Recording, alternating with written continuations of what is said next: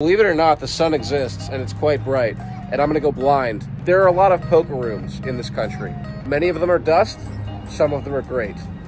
Among the great ones lies Chasers, which is here in Salem, New Hampshire.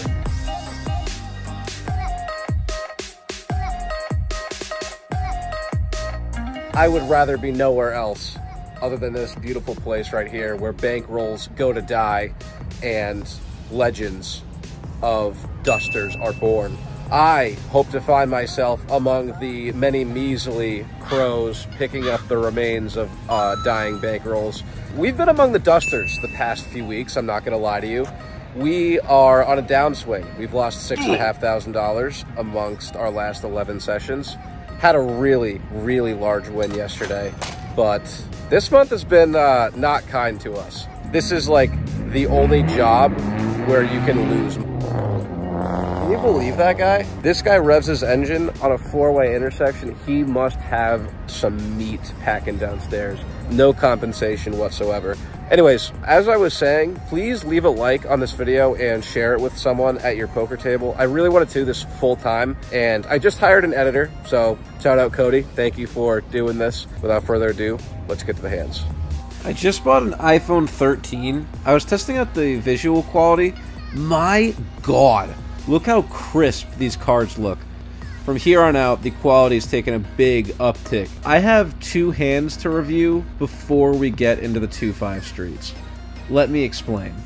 So we were the 1-2 streets. It was a straddle with a $10 raise, call, call, call. Guy on the button jammed for like 75. I wake up with ace-king suit in the small blind. I have 280 behind. I say, yeah, I'm all in. And then it folds over to the hijack, who also ships it for around $80. We're three ways all in this 1-2 game. This is a familiar sight because all I've done recently, I see a big red button that says all in and I just... Here we go. There you go. This is what we live for. I have this. That seems pretty good. Okay. I also have this.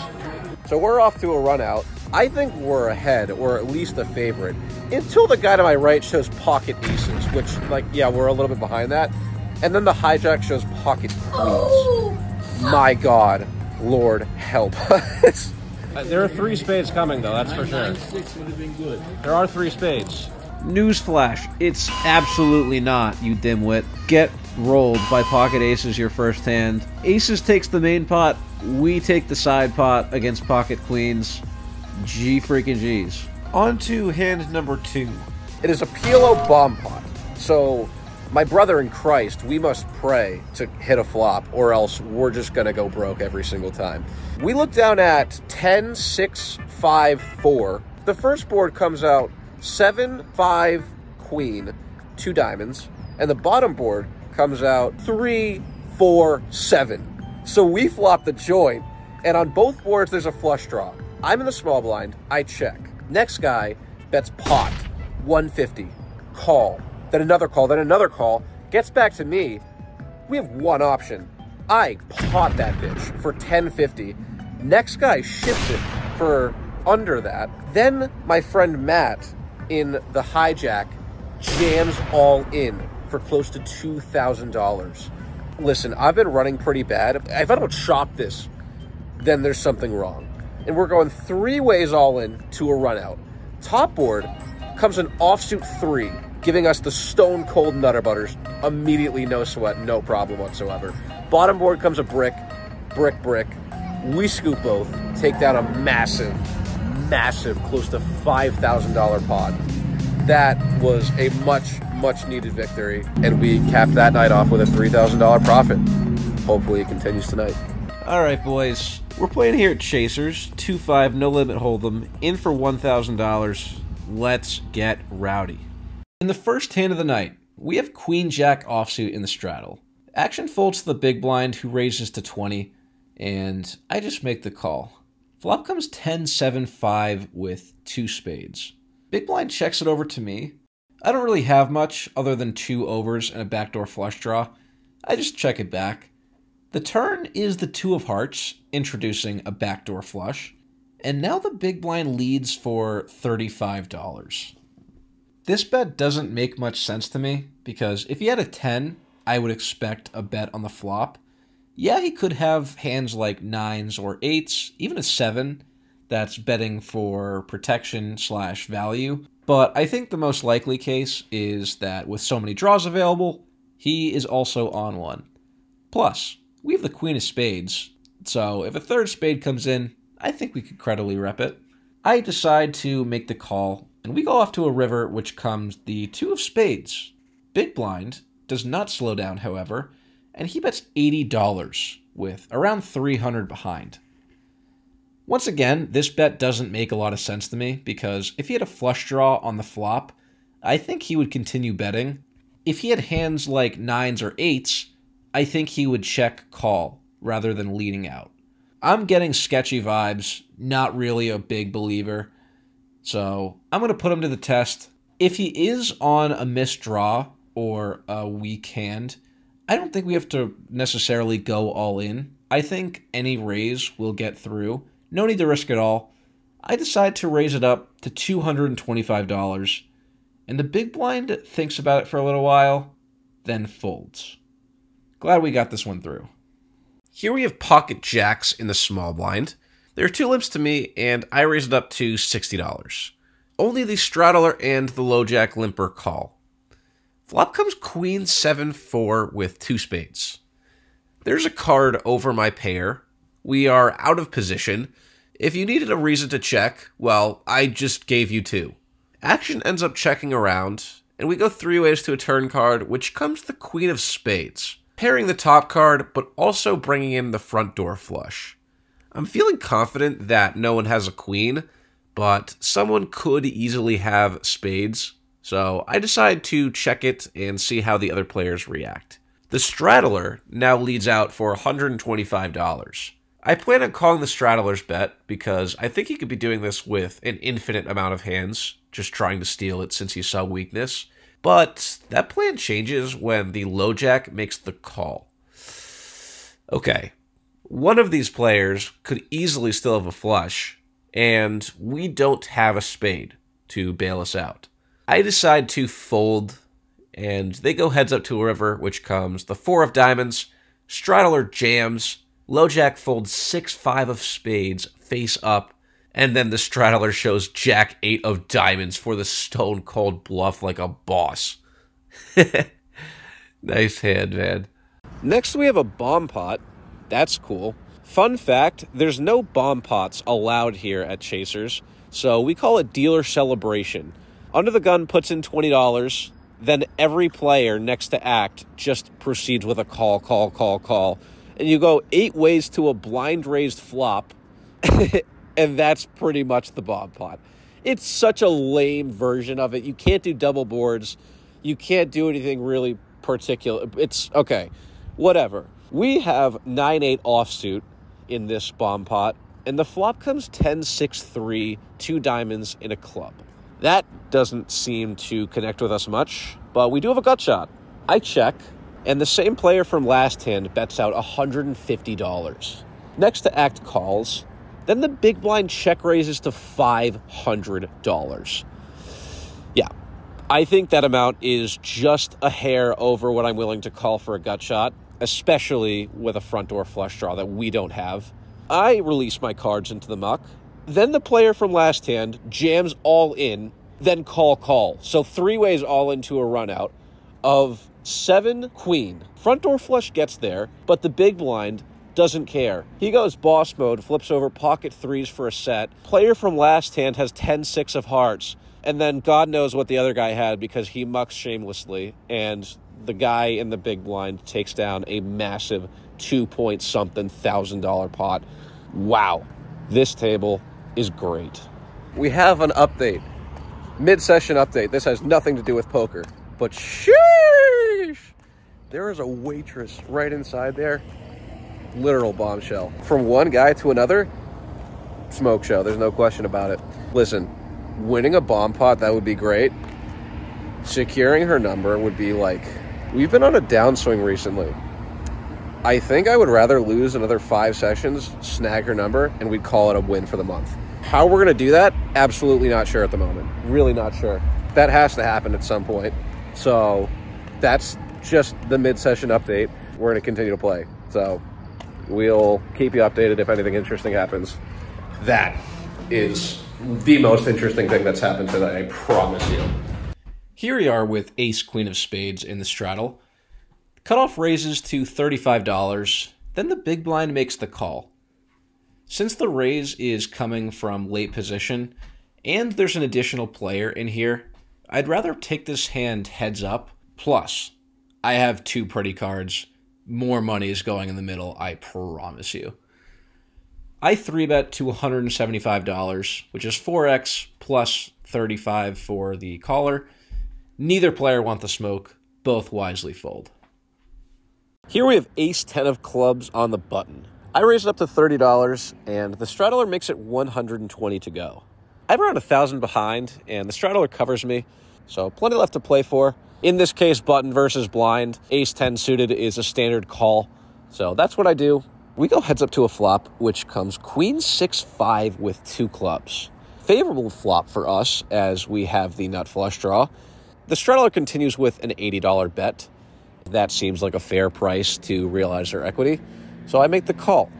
The turn is a great one. It's the 6 of clubs. Love it. We improve to the nut flush. The board is paired, but realistically the only thing we have to worry about is pocket queens. And if he has that hand, then so be it. Great hand. You get all of my money. The straddler continues betting, but he puts out $125. I perceive a lot of weakness here. This is quite an odd sizing. It seems like he's trying to target all hands with a club. Maybe he has kings with the king of club, or jacks with the jack of clubs. I don't know. I just perceived weakness. He could have just complete air and wants to keep the betting lead without bloating up the pot too much. I don't know. I sense weakness, but even if he was strong, I'm in position with the nut flush. I'm not really scared of much at all. I'm never raising.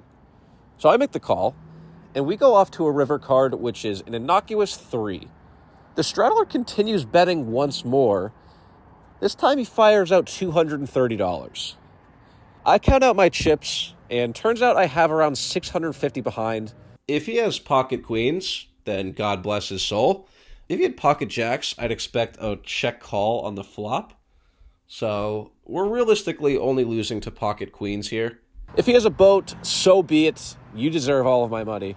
Good sir, I am all in. He doesn't snap call, which is a great sign. Now we are praying for a call.